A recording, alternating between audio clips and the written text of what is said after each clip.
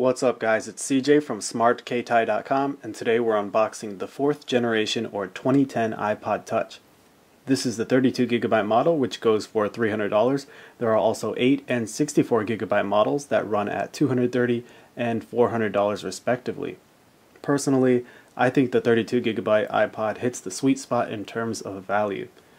Let's quickly talk specs. The latest iPod Touch sports Apple's A4 processor, comes with 256 megabytes of RAM, a 3.5-inch multi-touch Retina display with 960 by 640 resolution, a 3-axis gyroscope, a rear-mounted camera that can take 960 by 720 stills and record video in HD at 720p and 30 frames per second, a front-facing VGA camera for use with FaceTime, Bluetooth, Wi-Fi, a microphone, speaker, and so on. It's also smaller, thinner, and lighter than previous generations of the iPod Touch. Music playback is rated at 40 hours or 7 hours for video playback with a full charge. Whew, I'm out of breath. So without further ado, let's get to the unboxing. As you can see, it comes in a very petite box. We can see that the iPod Touch is sitting on top. And it says iPod Touch on the side. Apple logo, iPod Touch again on the back. You can see that it's 32 gigabytes. So very minimalistic design, but it's nice and compact, so that's nice. Let's go ahead and unleash the beast. Go ahead and peel this back.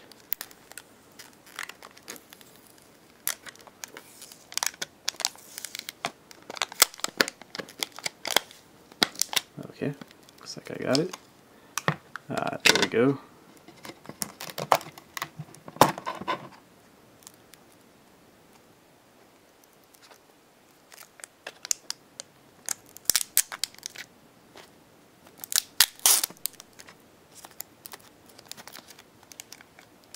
Looks like it's fastened by the protective film. We'll go ahead and peel this off.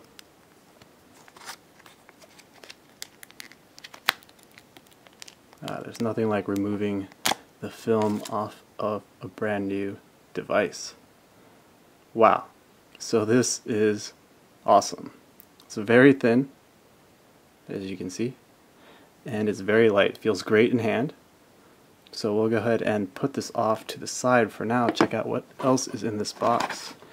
We have instruction manuals, the usual Apple earbuds, and the charging syncing cable. So just the bare necessities, but I guess that's all we need. Alright, so let's take a look at the iPod Touch itself. At the top we have a front-facing camera. Below that we have the high-definition Retina display. Remember, it's 960 by 640 resolution. I believe that's 326 pixels per inch, so anything displayed on the screen is going to look very rich and crisp. Everything's going to stand out, unlike what we saw on previous generations of the iPod Touch, where icons and some text didn't look quite as crisp, and you could see the pixels and sometimes they appeared fuzzy. Moving on, let's go to the side. We have the volume rocker. At the bottom we have the speaker, the charge and sync port, and the 3.5mm headphone jack. On this side we don't have anything. And at the top we have the sleep and wake button. And on this side, on the back, we have the camera. Unfortunately, there is no flash like on the iPhone 4, and we also have some logo. Let's go ahead and compare it to some other devices. Unfortunately, I do not have an iPhone 4, nor do I have a previous iPod Touch, but I do have something more old school. I have the iPod Classic 5th generation. So we'll go ahead and put it side to side. Remember, this has a 2.5-inch screen and the iPod Touch has a 3.5-inch screen. As you can see, it's much thinner. And Android users out there might recognize this, the Droid Incredible from Verizon. So this has a 3.7 inch screen, iPod Touch 3.5 inch screen. Put them side to side. Obviously the iPod Touch is thinner. And finally, super big screen. This is the HTC Evo 4G from Sprint, which has a 4.3 inch screen compared to the 3.5 inch of the iPod Touch. So it just gobbles it up, as you can see, side by side. iPod Touch is thinner.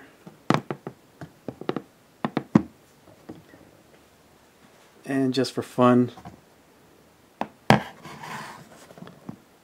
here we have the iPad, and there we have the iPod Touch. So this was a quick unboxing and hardware overview of the new iPod Touch. Please subscribe to our YouTube channel and stay tuned to smartkeitai.com for the software walkthrough, as well as other mobile device news and reviews.